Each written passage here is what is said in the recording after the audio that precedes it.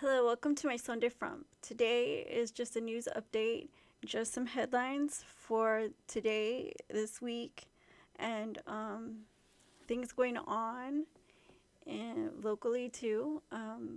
We have right now, I think Atlanta has been having a water main break since Friday. They've had this issue. It's an ongoing situation. Um, they're um, they're receiving like assistance for water because their their lines had broke and it started flooding the streets and stuff, and so they're having this little water crisis right now, and it's only gonna get worse if they don't put a cap on it, and everybody's putting their little brains together trying to work things out and get the conditions back under control as we speak.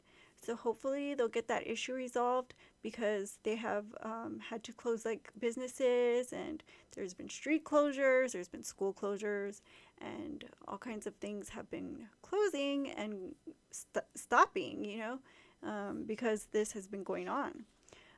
So hopefully everybody in Atlanta, I hope you guys, um, I hope you guys get some water, or they're on a boil water notice. So like the people who do have water coming in, that can open the line in their faucet, they're advised not to eat or drink the water. And if they do feel like if it's safe, boil it please before you cook. So that's just a thing right now. So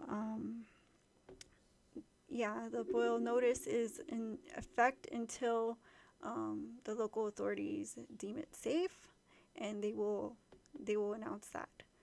But in the world news, I think a while ago we had this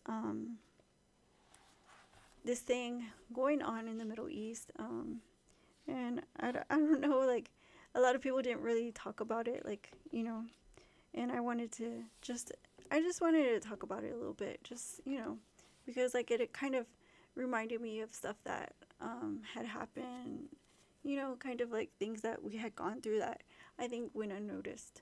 So I wrote something. Young men and women silenced with threats from an official, so authoritative and ever so swiftly, not with the decency of prior warning gave, and with such conviction the aftermath went unnoticed in the world.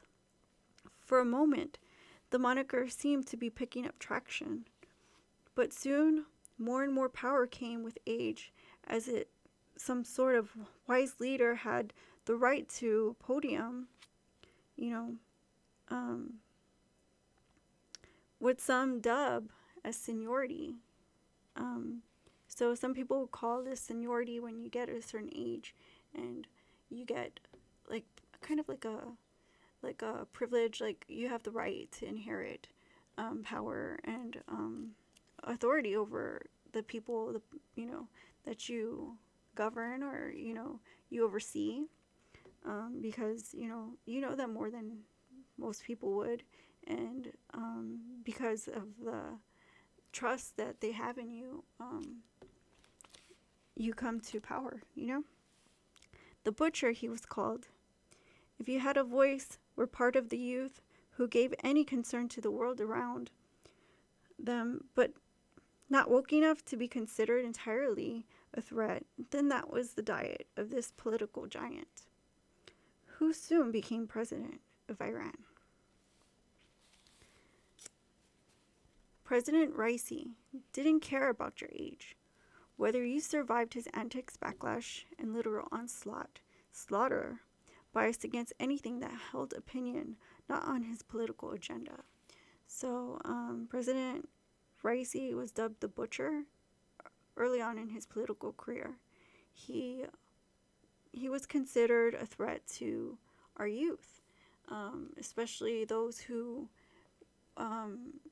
even if they came online and said something about, anything that was deemed political enough, or even community based, or anything in the world going on around you. If you said something, spoke up, soon you would find that this man they called the butcher, for a reason, would come and just swoop you up, and you could have been put to death, or a lot of people don't know, and that's kind of a haunting thing that happened, and it continued. It didn't stop, and I think it was like a pattern, maybe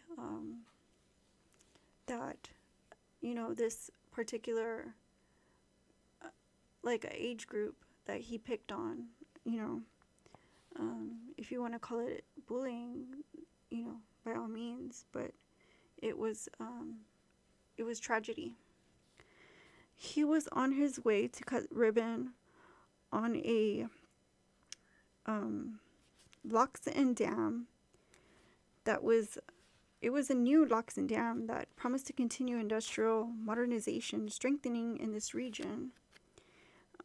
The mountains were covered in fog, and a day prior promised low visibility and conditions worsening for flights. He ignored it.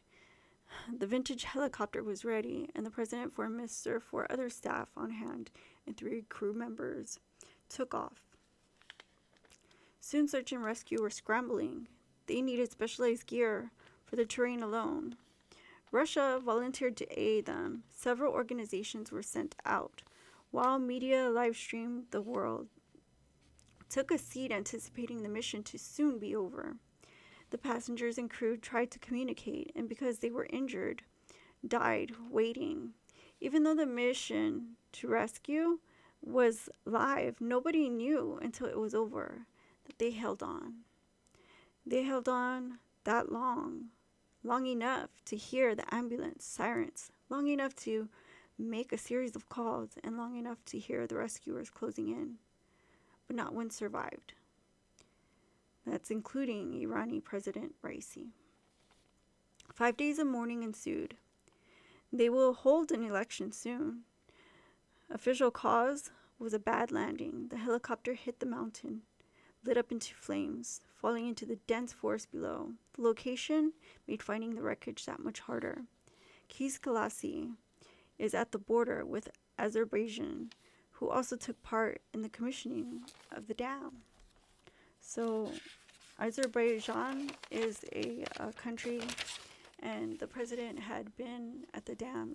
He had waited and for that helicopter to come and go, for that opening of the dam, and it was like a whole inauguration, and the media were already, they were looking forward to that day. Everybody was looking forward to that day, and it ended in tragedy with about 9 people total dead. But the search and rescue was really hard because of the fog, and you could see it, and I'm sure they noticed it taking off, but they ignored every warning gave. The pilot just, he took off, and as they had crash landed, and everything was in fire and people were injured or what have you, the calls that were made did lead them to the crash site, the wreck, but because they had severe injuries, they just perished during the wait. And it did turn to night, and in the night, I think most of them had passed. So now they have to hold an election. And so, speaking of elections, Mexico held election yesterday, making the most woke vote in history. Claudia Sheinbaum Pardo was apprenticed to former President Andres Manuel Lopez Obrador and promised to bring instant shine to the great country of Mexico. So they're still tallying up the vote, but Claudia Sheinbaum Pardo last night was celebrated as the elected official of Mexico as president. And even still, there were two other candidates, including yet another female, Xochitl Galvez, and also Jorge Magnez, proving party affiliation strong this year in the general election. She doesn't come without controversy. She once demoed chapel property and failed to support code enforcement, which proved to show during one earthquake that took the lives of 20 civilians during school hours. She is a feminist, married twice, single mom. She was highly advertised, highlighted, and constantly praised by former President Obrador. Her win is not at all surprising. So this is kind of telling of what kind of election they had. It was kind of a thing where she was meant to succeed Obrador. She was meant to be his predecessor because she had apprenticed under him, and she had researched and studied everything she needed to know under the current president at the time. So for me, people like me, who research these things, there's no shock value added at this point. You could have told me otherwise, and that might have sent me. This news that she's projected to win, that she's leading in the polls, that is no surprise. They already celebrated her last night, and they haven't counted every vote. Of course, elections are like that. They can take.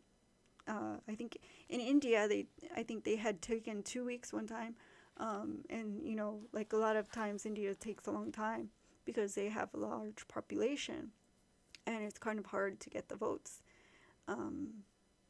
together and counted. But in the polls, as of today, they're still going through them. It didn't say that she was, that she was already in the lead, but she's projected to win. So she's already celebrated. She's already dubbed president, a first female president of Mexico. In weather, West Coast is affected with 14,000 acres burned of wildfire. Evacuations were mandatory as only 50% have been contained. So the other 50% are yet to even be touched, by the emergency crew. So I strongly advise you to check your local and kind of heed the warnings and stuff, because they can direct you to where you can be safer. They do have centers open, so you can check that too locally where you are. If you don't have somewhere to go, they have some places open and available for you to take full advantage of. That's 14,000 acres of wildfire in California burning at this moment. So locally, here where I live in Ohio, we are experiencing fog, heavy fog. We had really dense fog this morning, and some light rain pattern is noticed in the Midwest, along with thunderstorms, which add to already dangerous climate in the West Coast. So this thunderstorm pattern is pushing, it pushed all the way to the west. So, I think the weather affected, it can add to a disaster in California at this point with the wildfire. There's no telling. So please stay safe, everybody. That's all the news I have for today. I know it sounds like such easy math, you get rain, you get fire, squash, but it doesn't work that way. Sometimes it's, you get storms, the wind gusts pick up, and it leads to a jump in a spark, and that is very dangerous right now for for the crew working there, and the people, the residents, and the people, you know, who are in the danger zones. So everybody, please stay safe and check your local. Find out what's going on in your areas. So thank you guys for joining me. I hope you liked this video. I hope you guys check me out again soon on my Sunday Frump. Bye-bye.